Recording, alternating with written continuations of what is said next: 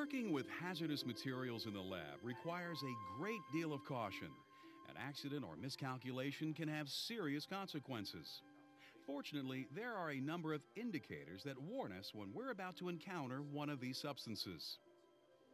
Labels provide basic warnings about the contents of a specific container.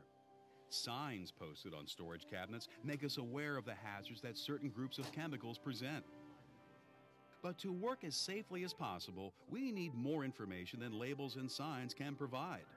To get the full picture, we need to look at a substance's Material Safety Data Sheet. It's MSDS.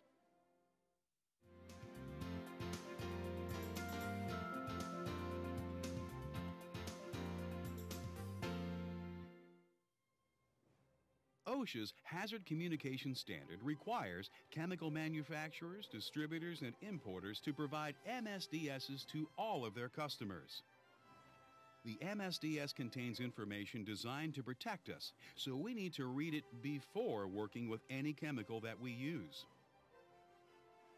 Material safety data sheets cover everything from the hazardous ingredients that are in a substance to the personal protective equipment that should be used when handling it. OSHA requires that all material safety data sheets contain the same basic information, but the way in which this information is put together is left up to the company that provides the MSDS.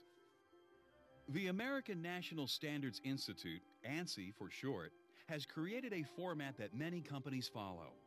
But if you look through a group of MSDSs, you can see that there is still no standard for the way the information is organized. So becoming familiar with its MSDS is the first step to working safely with a hazardous chemical.